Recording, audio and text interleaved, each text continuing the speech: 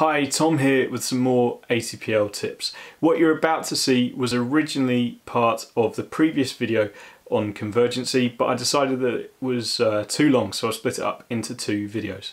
I definitely recommend that you go back and watch that previous video first.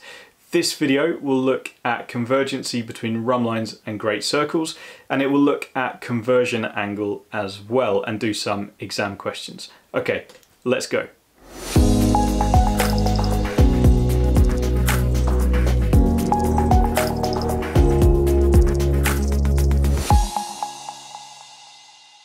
Now let's take a look at the convergency between rhumb line tracks and great circle tracks.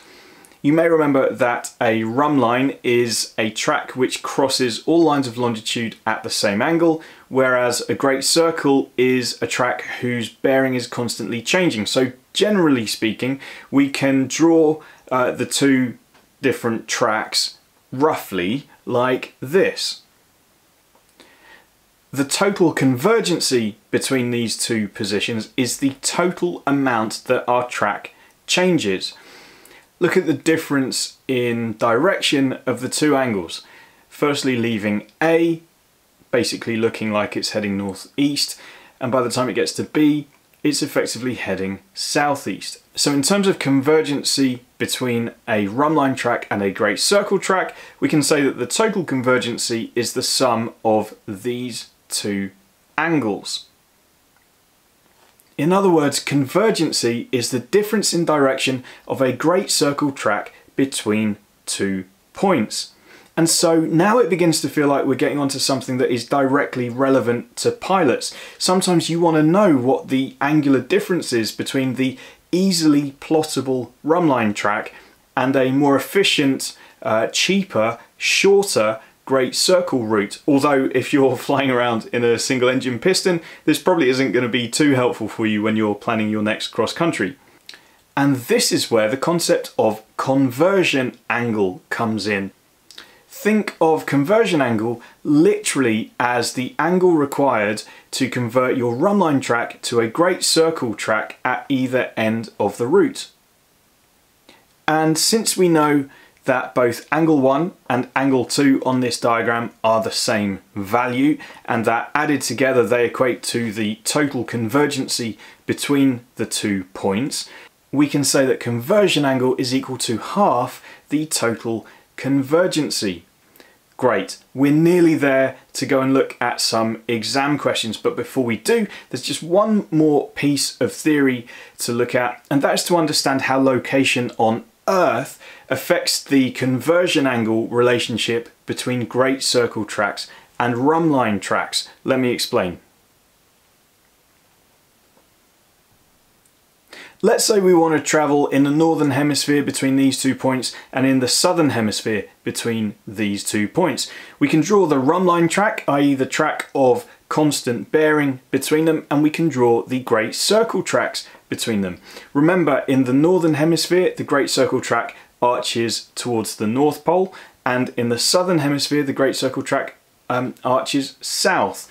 Great circle tracks always curve towards the closest pole. Well, if we're starting in the west of this map, going from the positions on the left, flying towards the east to the positions on the right, our rhumb line bearing from both of these positions will be just over 090, but notice how our great circle track changes as we go. If we're in the northern hemisphere, we start by flying a more or less northeasterly track, and in the southern hemisphere we're flying a more or less southeasterly track. And of course, as we go along the great circle track, our track heading is constantly changing. So in the northern hemisphere, our track is steadily increasing, and in the southern hemisphere our track is steadily decreasing. And look what happens as we go along the route. By the time we get to our destination in the northern hemisphere, we're now flying a more or less southeasterly track, and in the southern hemisphere we're more or less flying a northeasterly track. And of course, if we were to go in the other direction, if we were to go westbound, starting in the east, heading towards the west, our rhumb line track would be a heading just over 270, but watch what happens to our great circle tracks. We start off in the northern hemisphere flying northwesterly, in the southern hemisphere flying southwesterly, and watch what happens to our great circle tracks. As we progress along the route, our great circle track in the northern hemisphere will be a constantly decreasing heading until we're eventually flying a more or less southwesterly direction. And in the southern hemisphere, our great circle track is a constantly increasing heading until we're basically flying a northwesterly heading. It's really important to try and wrap your head around what's going on here, because exam questions will ask you about how your track will be changing either at the start of the route or at the end of the route, and you need to be able to work out what's happening if you're going eastbound or westbound. And there is a mnemonic, and I've hesitated a lot about putting this in because honestly I actually don't find this very helpful. I'd much rather like look at the map and work out what's happening with the heading, but have a look at this anyway. I'm going to show you, it's up to you whether you decide to use it or not. Some people call this DIID, some people call it Diddy, whatever. What it's trying to show you is that if you're above the equator and you're flying to the west, then your heading's decreasing. If you're flying to the east, it's increasing. And conversely, in the southern hemisphere, if you're going from east to west, your heading's increasing. And if you're flying from west to east, your heading is decreasing. As I said, this isn't my favorite mnemonic or little tool to remember. I'd much rather just actually remember what on earth really is going on. And all you really need to do is think about a compass rhumb, whether you're increasing or decreasing your heading as you go. But whatever helps. If this gets you through your exams, perfect. And also there's a really quick kind of checklist that you can apply as you go into these questions to work out precisely what the question's actually asking you. The first question is, which hemisphere are you in? That greatly affects whether your great circle track is going to be above or below the rhumb line track between your 2 points. Remember, the great circle track always arches towards the closest pole.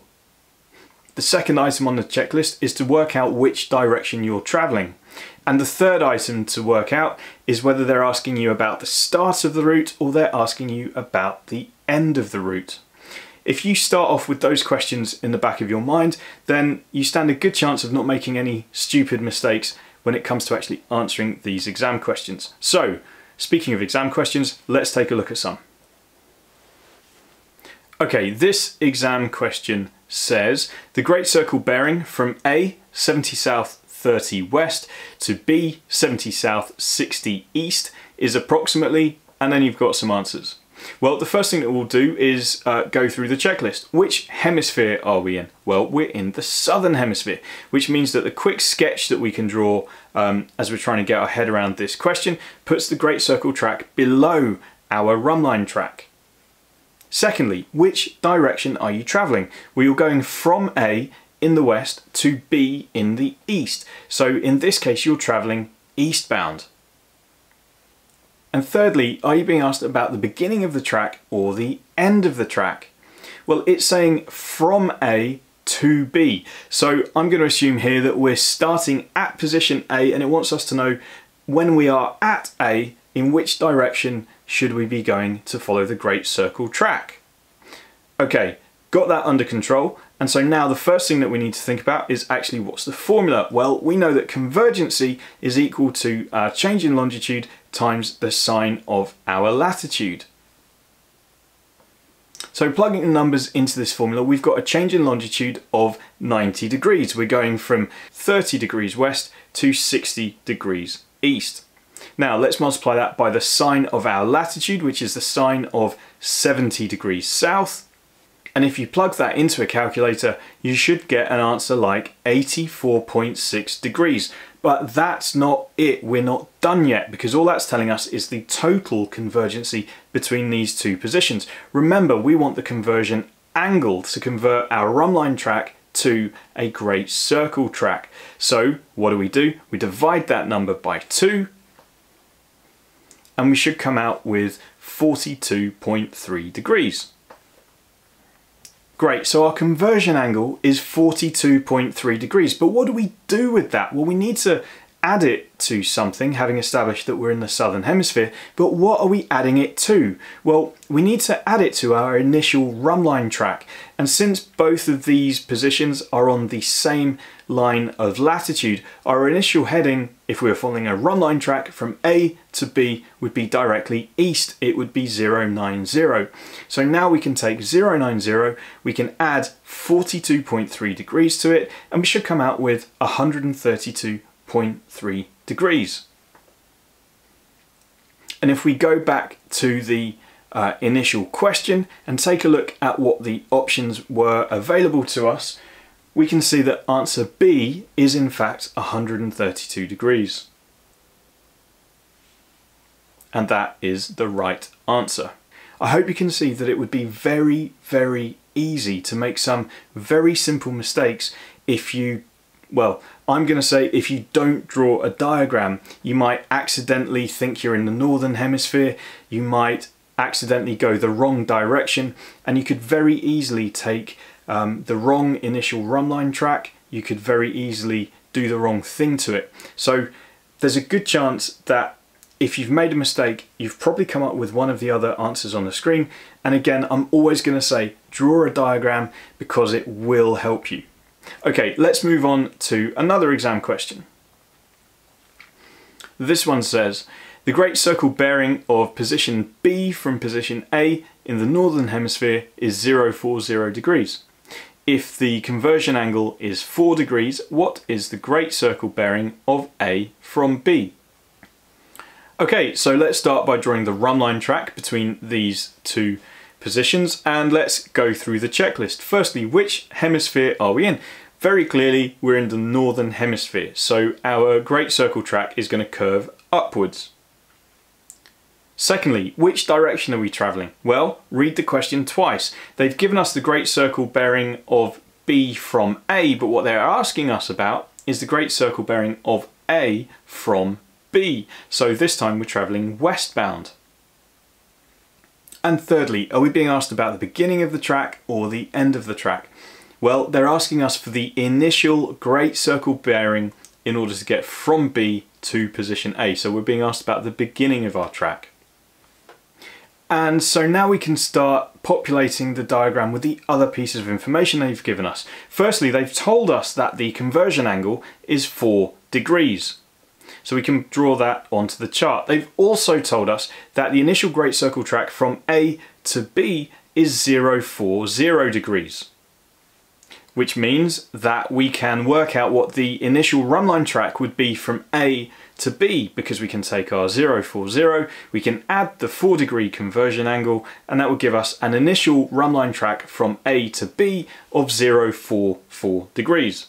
Great, that's fine, that's sensible, that makes sense. And of course you know that now we're going from B to A, so we need to work out what the rhumb line track is going in the opposite direction.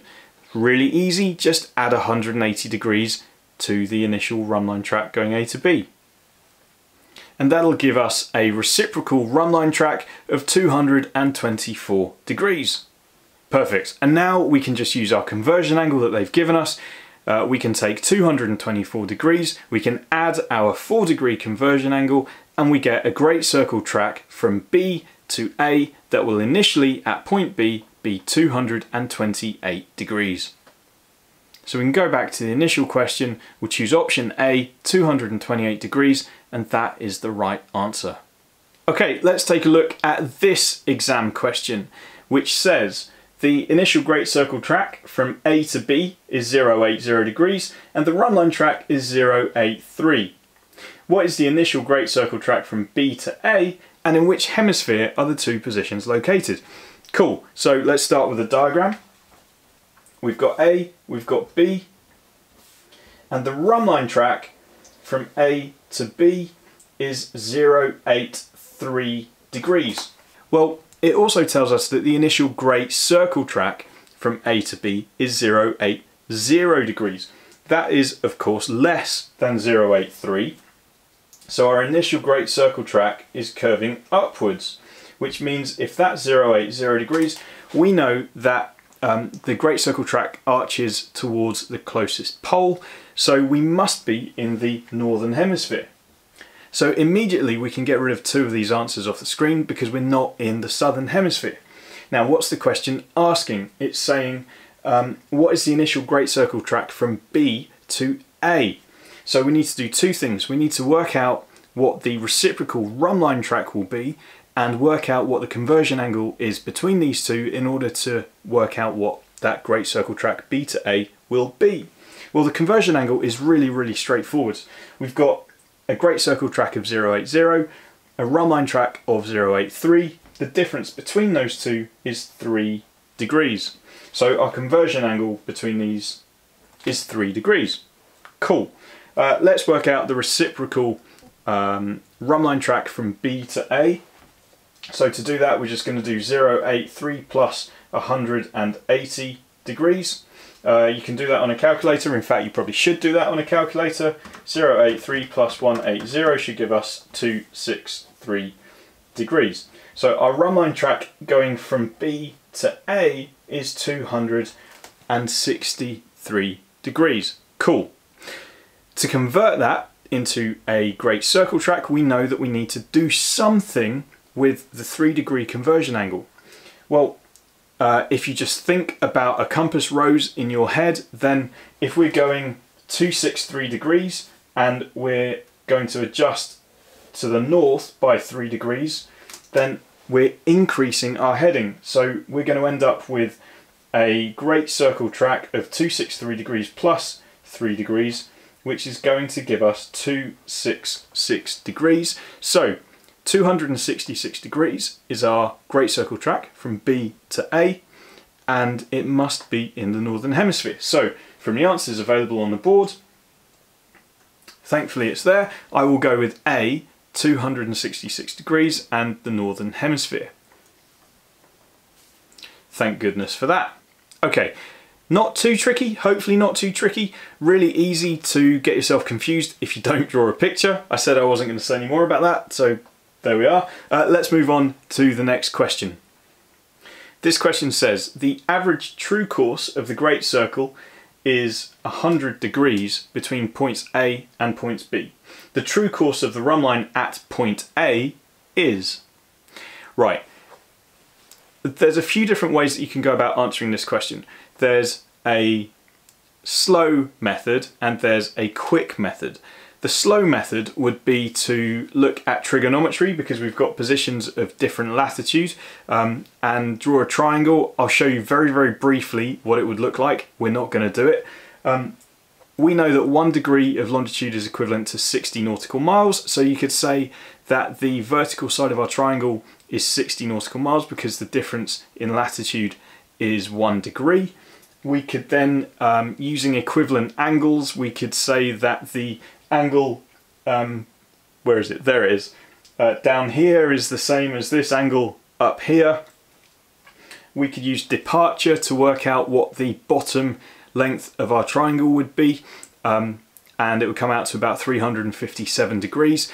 And then you could use trigonometry to work out what the size of the angle would be based on the opposite side, i.e. the vertical side, divided by the bottom length of the triangle, and you'd come out with a particular answer. And it's completely irrelevant because you don't have to do it that way. There will be times when you do have to use trigonometry to work out what the conversion angle, what the initial rhumb line track is, but for this one you don't, and that is because we also know that the great circle track between A and B is constantly changing. But there are a couple of things that are consistent, and that is the conversion angle at point A is the same as the conversion angle at point B.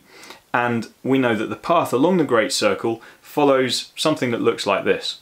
Now the average can be worked out in a few different ways, can't it? You've got mean, median, mode, and I think there's another one as well. Doesn't matter. The point is that the average great circle track can effectively be considered as the halfway point along our great circle route. And at the halfway point, the great circle route is parallel to our rhumb line track. And if you go back to thinking about the way that lines of longitude have zero convergency at the equator, think about the fact that a line of longitude goes from the South Pole to the North Pole, convergency is maximum at the South Pole and maximum at the North Pole. However, at the equator, convergency is 0. That's kind of, well, it is the same principle as what's going on here. At the midpoint of a great circle track, there's no convergency. The lines are parallel. So if the great circle track and the rhumb line track are parallel, it means that they're both following the same heading. And if that's the case, we can go back to our initial exam question that we've got here, and we can read in the question. It tells us that the average great circle track is 100 degrees. So the rhumb line track from point A will also be 100 degrees. And if you'd done the trigonometric route and you'd done the tangent of the angle that I put up on the screen, which would be the 60 nautical miles divided by, I think it was 360 odd, you'd end up with an angle of 10 degrees. You'd then have to add that, or just under 10 degrees, I think it was like 9.8 when I did it before. You'd then add it to a heading of east, 090, you come out with just under 100 degrees. And so you can go the long route, or you can learn the little tricks and understand that average great circle route is the same as rhumb line track, and that's a really, really simple couple of points that you can pick up in your exam. Alright, let's do another exam question. This one says, you are flying from A, 50 north, 10 west, to B, 58 north, 2 east. If the initial great circle track is 047 degrees, what is the final great circle track? Okay, a few different things going on here. Start with a diagram. We're going from A, which is in the west, so A, and that is 50 degrees north, 10 degrees west. We're going to B, which is 58 degrees north. Notice they've got different latitudes, and it's 002 degrees east. We've got a rhumb line between them, and we've got a great circle between them. We know that we're in the northern hemisphere, so we know our great circle track arches to the north. The initial great circle track is 047 degrees. That's going that direction. It's asking what the final great circle track is. So they want us to tell them what that direction is.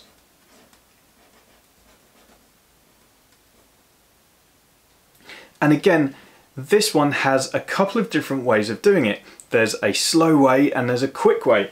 The slow way would be to work out what the rhumb line track is between position A down here at 50 north and position B up here at 58 degrees north, to work out what this angle is so that you can establish what this heading is here. However, you don't need to do that. All we need to do is work out what the total convergency is. They've told us our initial great circle track. We want the final great circle track. And we know that the final great circle track, the total convergency, is going to give us this answer. So this is a really simple question. Again, we can just take our convergency formula and work out what the change in longitude is. Well, we go from 10 degrees west to 2 degrees east. That puts the Greenwich meridian something like there. We've got 10 there and we've got 2 there, which gives us a change in longitude of 12 degrees. So we can say that our convergency formula is 12 times the sine of our mean latitude, the average latitude. To work that out in this case, we would take 50 degrees, we'd add 58 degrees, it gives us 108 degrees, then divide it by 2 and you get an average latitude of 54 degrees. So 12 times the sine of 54 degrees, 12 sine 54 gives us 9.71 degrees.